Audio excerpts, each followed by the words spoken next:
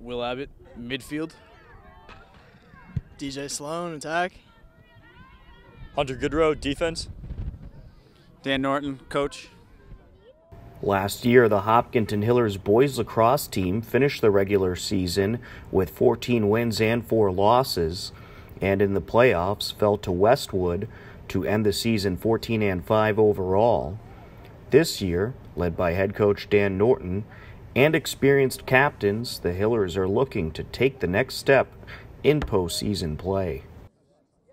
It's been a lot of fun. We got a great group of captains, as you can see here from the guys that just spoke.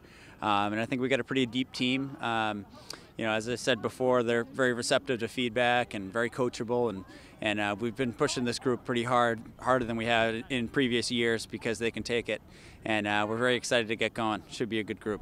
Practice has been pretty good for us. We've just been focusing on working hard and coming with a good attitude every day. We're really emphasizing having fun this year because I think if we have fun, we're going to enjoy the game more and have a better time, and that'll lead to more success. Yeah, I'm just excited to play. We've had a couple weeks of practice, and I think our team's ready to go. I can't wait to play tomorrow. Love coming to practice. It's always a good time. And, defensively, we make sure we're always putting in work, focusing on the fundamentals, ground balls, footwork, and all that stuff to make sure we're as consistent as we can be. We're really focusing on our fundamentals here in these early practices before we can really get into the team stuff. We're making sure that everybody can catch and throw and learn our systems and everything like that. Despite the rough weather so far, the boys lacrosse team is ready to play this season. We've been lucky enough to be on the field the whole week, so can't complain.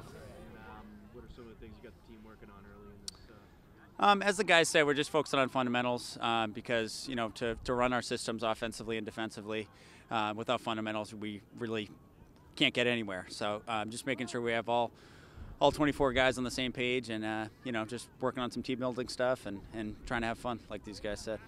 And lastly, very windy day today. How much of a conflict has the weather been? I think for these guys, not so much because they're running and sweating, but us as coaches, we've been, a little bit cold. But, we can't control it, and we've been just trying to control our effort and our fundamental work. And, if we have a game like this tomorrow, it's supposed to snow, and we're going to be ready to play in it. So.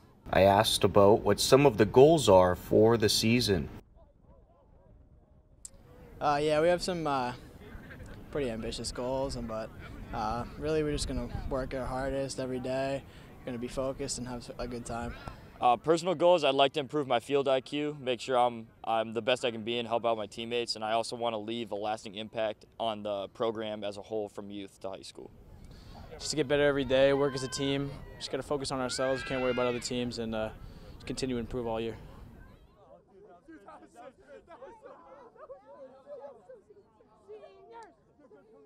Seniors!